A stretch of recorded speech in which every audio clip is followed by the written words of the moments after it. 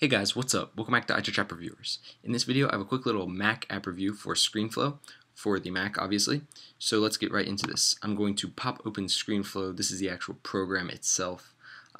It's not only a screen recorder like I'm using right now, but it's also a video editor. So I can plop videos into here, chop them up, add annotations if I want. I can add like a little FaceTime camera over here if I wanted, which I don't do. But if you ever see like tutorials and stuff of things where people record their screen, they have a little square box over there with their face because they're recording with their webcam or whatever. That's probably from ScreenFlow because it does a really nice job of it. Obviously I don't do that, but you can do that if you want. So it can also record just your computer's audio, which is pretty sweet. It's an option when you are beginning your recording somewhere up here. When you click new recording, it will do that and ask you if you want to just record that, which I did. If you didn't see my Asphalt 6 Adrenaline video, it's just gameplay. The audio from that is straight from the computer. It's not from my speakers or anything. So you have to install an extra driver and stuff, but it's really simple to do. And the ScreenFlow application helps you do it, and it takes like 30 seconds to install that driver. But it can record your computer's audio directly, which is really nice. So it's great for gameplay videos.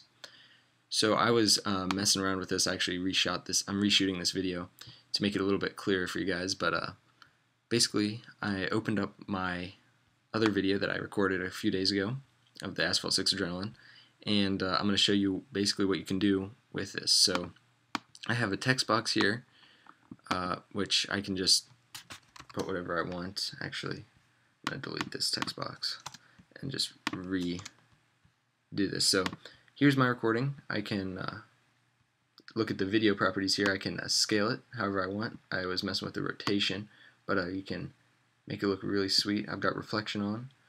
There's a shadow I can change the color of, I think. I've used this a little, the shadow, but I mainly use reflection. It looks a lot cooler, I think. If I turn off reflection here, you can see the shadow of it. It's kind of like that white off to the side. And I think that looks pretty cool. Just change this to 0. So yeah, you can see the shadow. Like I said, I like to use reflection more because it just looks a lot sweeter, I think. Because when the video plays, it of course moves with it, which is, I don't know, I just think it's sweet. Then you can change the saturation, brightness, contrast, and those are just video properties. Now there's audio properties. Actually, that looks terrible. I'm gonna bring back whatever, just to about what it was, maybe closer to what it was. They're probably, whatever, it's good enough. So audio properties, I can of course change the volume. Ducking, I don't really know what that does. Smooth volume levels, that's probably just what it sounds like. It smoothens out like highs and lows and stuff. And then remove background noise. Haven't really needed to use that before, but I might try it out one of these times. Screen recording properties, so I can show the mouse pointer or not if I don't want to. I can choose the click effect. I usually use radar, I think, in most of my videos that I use ScreenFlow for. And then you can change excuse me, the pointer to, I just use default usually. And then the opacity, of course. Sound on click I usually don't use because that just adds another click, and you can usually hear it from my Mac anyway. Keyboard, show keys pressed, so that's really cool actually. If you're doing a tutorial, it's very helpful if you're trying to show what keys to press to do certain things, maybe like a shortcut video. Very helpful. Show modifier keys pressed, you can turn those on or off. Then there's callout properties. So if I wanted to add a callout, I think what this will do, yeah, when it'll have a little callout, I guess, around the mouse, the tip of the mouse. So to show something, like if you wanted to show something very important in a tutorial video or something, that would be good for that. And then there's all kinds of options for that. Annotations, I can add an annotation like let's see, I can add a box if I wanted and just put whatever I want in it. Then there's text properties. I can add a text box if I want, make it say whatever. Shift enter.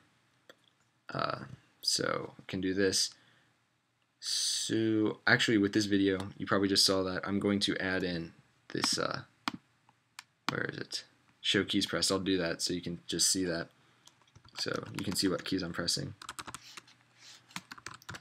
Anyways, yeah, I really like the way that they do their text annotations. They're rounded and they look great, I think.